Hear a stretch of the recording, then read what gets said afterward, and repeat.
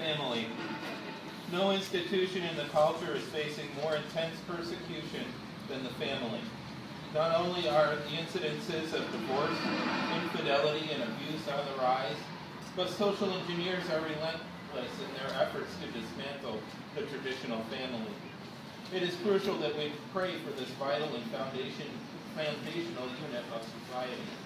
God's word makes it clear that families play a central role in disseminating the tenets of our faith to the next generation.